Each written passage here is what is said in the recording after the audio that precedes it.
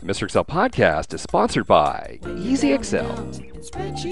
Learning Excel from Mr. Excel podcast, episode 1943, Holiday Gift Tracker.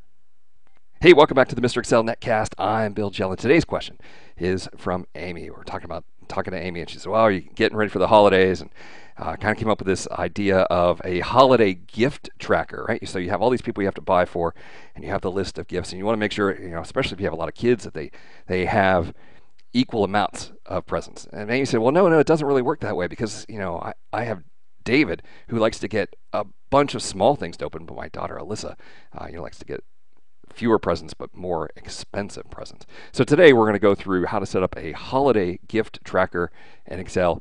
And there's going to be a lot of cool Excel tips and tricks here. So even if you're not in the holiday spirit, or if you happen to be watching this after the holiday, still lots of good stuff here. So the first thing, we're going to have a couple of worksheets. The first worksheet is the list of people. So simple enough to set this up. And I'm going to create this. I'm going to make this into a table. So back here on the Home tab, we're going to go to Home and Format as Table. And you'll see that I've actually created a custom palette here of different holiday colors. And so we'll choose one of these as the table. And my table has headers. Make sure to check that. See, somehow they were fooled there. Click OK. And they give this the interesting name of Table 1, which you're allowed to change here on the Table Tools Design tab. So I'm going to just call this the People Table. How about that, People Table? All right, so now this creates a table, and as we realize, oh shoot, we have to get something for our aunt, and we add, the table automatically extends.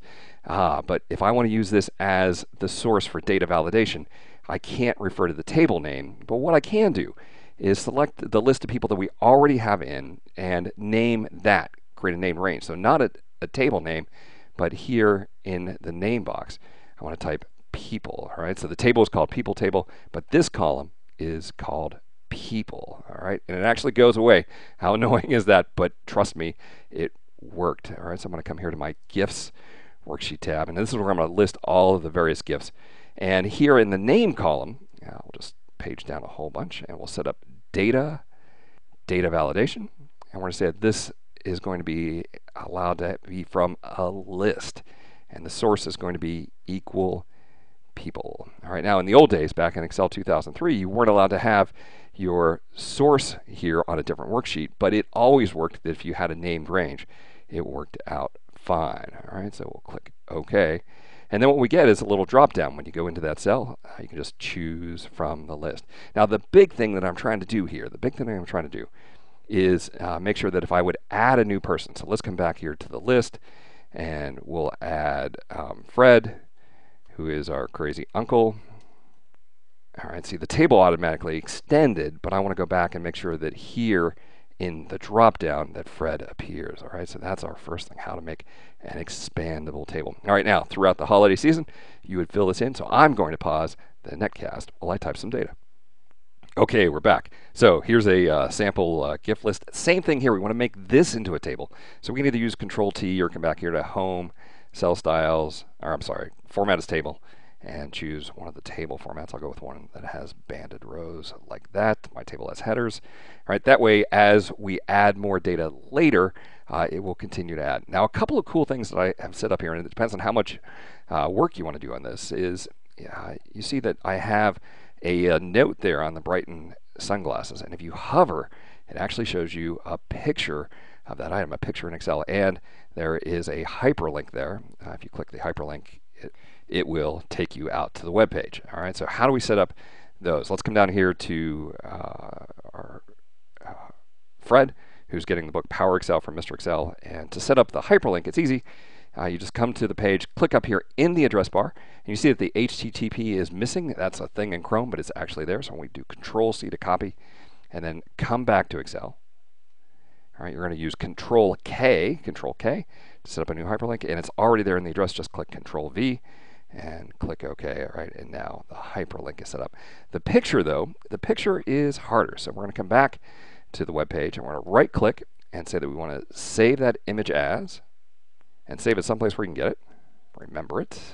All right, so it's downloaded. Then back in Excel, getting that pop-up picture, though, in is tougher. We're going to come back to the Review tab. We're going to add a new comment. And I want it to be a completely blank comment. All right, so backspace through the name, and then carefully, you don't want that comment to disappear. Resize the comment so it's about the right size. Now we want to format that comment, so I go to Control 1. Now be careful here. If you get only the font tab, then you didn't resize the comment. You're in edit mode. Go back to the comment and resize. That we get out of the edit mode. Come here to colors and lines where you can change the color of the comment, but even better, we're going to go down to fill effects and say that we want a picture. We're going to select the picture, and in 2013 here they try and go offline. The picture's already on my computer.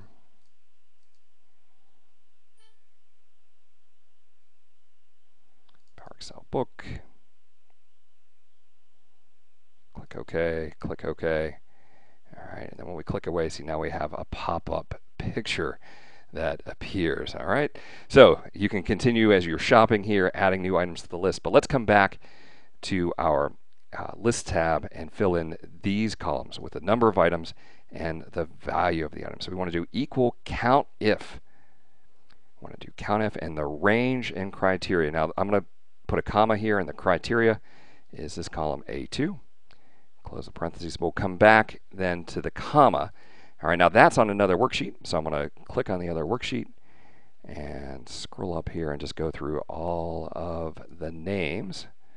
Press Enter and double click to shoot that down.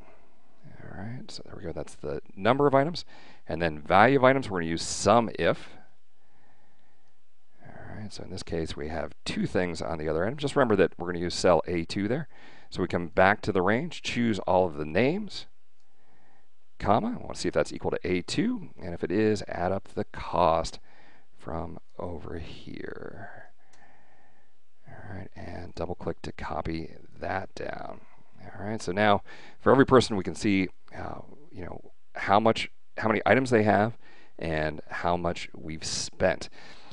It'd be interesting to see this as a chart. So to create a chart from non-contiguous data, first I choose all those person names, and then I hold down the Control key and do number of items. Back here under Inserts, choose a 2D column charts. All right, so there's our number of items chart. And then same thing we'll do for the dollars. Hold down the Control key and maybe make this one into a pie chart. All right, and there we go. Okay, so now we have a couple of problems. One problem is that you don't want someone to accidentally open this file and see everything that's going on. So I would just come here to Insert, use the Shape tools, create a nice shape, and just cover up the entire screen. Like that.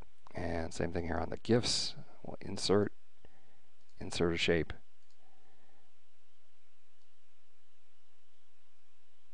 And cover up the entire screen. That way if they open it, they don't see what's going on. They just think that it's, for some reason, there's nothing here. Oh, there's nothing here.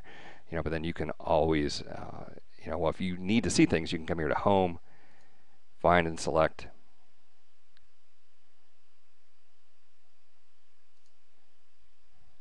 Selection pane and say hide all. On the selection pane, you can just say either hide all or show all, and you'll be able to see those items. Of course, hide the selection pane before they come in. Now, hey, I see there's a problem here. Tom, your CPA, poor guy has nothing at all. What do you get your CPA? Well, I have the perfect solution for you. Excel Book 40. And I am working on my 40th book, the Mr. Excel book. Excel is 40 in Roman numerals. It's going to be the 40 greatest Excel tips of all time.